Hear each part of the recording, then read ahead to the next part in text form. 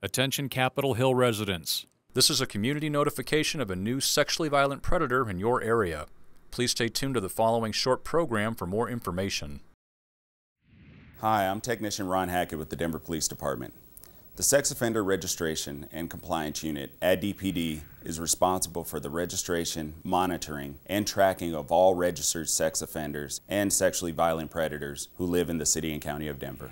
Here's a brief history of sex offender legislation in Colorado. Our state laws trickle down from federal government mandates. In 1994, we had the Jacob Wetterling Act, which mandated that states would establish a sex offender list. Megan's Law of 1996 said that the public would have access to those sex offender registration lists. The Pam Lichner Act of 1996 stated that some offenders might have to have lifetime registrations. And the Adam Walsh Act of 2006 unified sex offender laws across the country.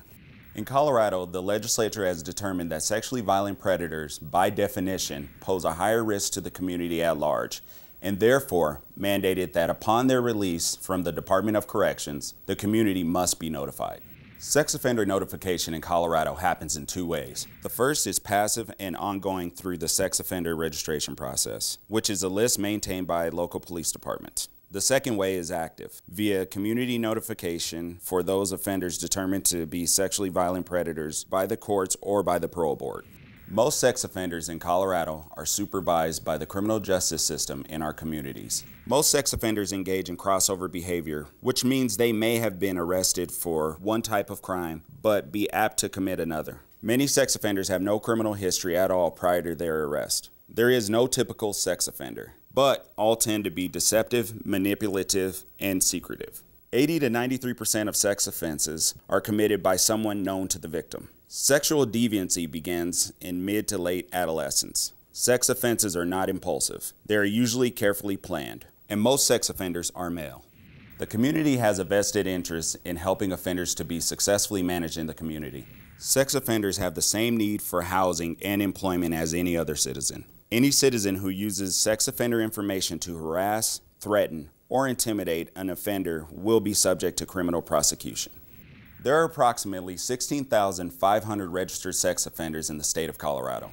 About 65% of convicted sex offenders are placed in the community on probation. The remainder are in the Department of Corrections or community corrections. Offenders may be caught for one type of offense, but be at a high risk to commit another type. Crime of conviction is only one indicator of risk. A sexually violent predator must register with the Denver Police Department Sex Offender Registration Unit every 3 months for the rest of their life. The offender's residence must be verified quarterly by the Denver Police Department. The full sex offender registration list is available by calling the Denver Police Department Identification Bureau at 720-913-6756. Convicted felons and those with multiple convictions are posted online at denvergov.org/police. Remember, sexually violent predators do not represent all dangerous sex offenders. The community notification process and sex offender registration are not a complete deterrent to sexual assault. Now, here's a look at the newest sexually violent predator living in Denver. Here's an overview of the registered sex offenders currently living in Denver. There are 2,409 total living within city limits. In Denver Police District 6, there are 419. Precinct 623 has 73 registered sex offenders. Of those, 56 have felony convictions and 17 have misdemeanor convictions. Robert Earl Weichel is a sexually violent predator currently living in Denver. He's 58 years old and was born on November 25, 1964. He's a white male, 5 feet 6 inches tall, 170 pounds, with blonde hair and green eyes. He's currently living at 850 Lincoln Street, number 2, in the Capitol Hill neighborhood of Denver. Schools located within 1 mile of this offender include Girls Athletic Leadership Middle School and High School at 750 Galapago Street, DCIS Middle School and High School at 574 West 6th Avenue, Dora Moore ECE to 8 School at 846 Corona Street, West Middle School and High School at 951 Elati Street, Moray Middle School and Denver School of Innovation and Sustainable Design, both at 840 East 14th Avenue, Center for Talent Development at Greenlee at 1150 Lipan Street, DCIS at Fairmont at 520 West 3rd Avenue, Denver Justice High School at 300 East 9th Avenue, Contemporary Learning Academy High School at 200 East 9th Avenue, Compassion Road Academy at 1000 Cherokee Street, Joan Farley Academy at K.W. Brill Center at 50 West 5th Avenue. Parks located within 1 mile of this offender include McIntosh Park, Cheeseman Park, La Alma Lincoln Park, Sunken Gardens Park, Quality Hill Park, Grant Humphreys Mansion Park, Governor's Park, Zeckendorf Place Park, Flores Park, Civic Center Park, Pioneer Monument Park, Daly Park, Hungarian Freedom Park, Alamo Placida Park.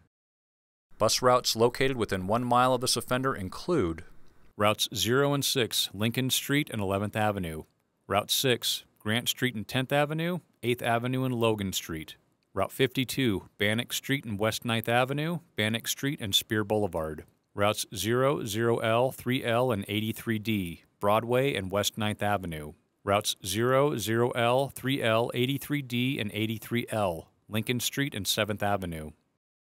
A brief history of charges against this offender: attempted sexual assault on a child and contributing to the delinquency of a minor. He's currently on parole and registered with the Denver Police Department on August 28, 2023 to 850 Lincoln Street, No. 2 in the Capitol Hill neighborhood of Denver.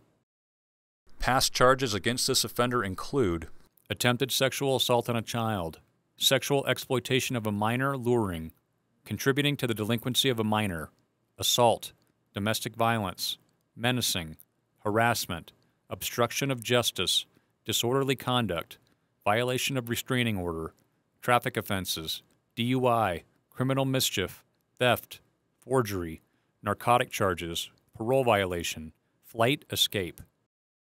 Robert Earl Weichel has been determined a sexually violent predator after meeting the following criteria.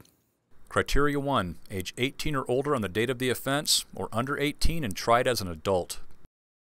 The offender was age 54 at the time of the offense. Criteria 2, the crime must have been committed on or after July 1, 1997 and convicted on or after July 1, 1999. Crimes include sexual assault, felony unlawful sexual contact, sexual assault on a child by a person in a position of trust. The offender was convicted on March 11, 2019 for attempted sexual assault on a child and contributing to the delinquency of a minor. Criteria 3, the relationship to the victim was one of the following. Victim was a stranger to the offender, or the offender established or promoted a relationship with the victim primarily for the purpose of sexual victimization. The 14-year-old juvenile male victim was not known to the offender. Criteria 4, positive results or the passing of a risk assessment instrument administered by probation parole staff and a qualified treatment evaluator. Positive results include an assessment for the presence of a mental abnormality, a level of denial regarding the offense, treatment appropriateness and motivation, presence of sexual deviant interests. The offender was evaluated by the Jefferson County courts with positive results, determining him to be a sexually violent predator.